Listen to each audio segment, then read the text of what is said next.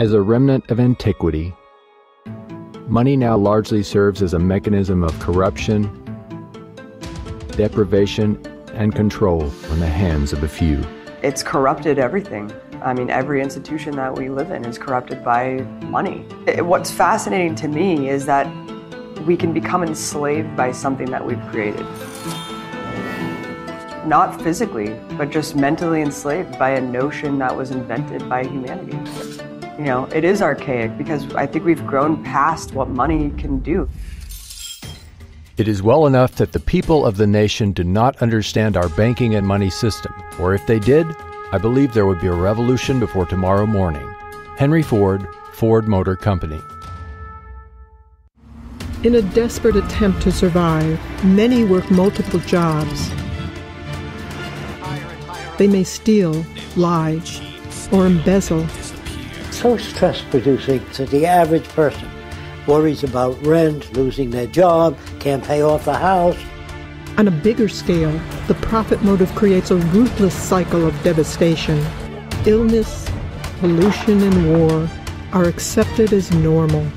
You have sort of a wartime economy that begins to be self-perpetuating, and you have powerful people inside of a power vacuum, really, you know, who see it as in their interest to perpetuate the conflict. But it does benefit the few at the top who live parasitically by the manipulation and control of money. The banking system right now is effectively enslaving individuals, enslaving students, enslaving institutions, and sucking resources from them. They set it up so that there would be private central banks that could charge everybody interest on the currency and allow themselves to get rich without having to do anything. Who's been doing all of this? It's a group of bankers, the Federal Reserve System.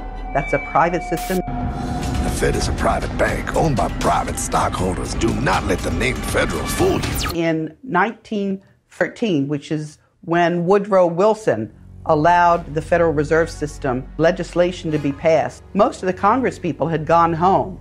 This legislation turned the central bank system of the United States over to the Federal Reserve Board, making them the only group that could issue Federal Reserve notes or U.S. dollars.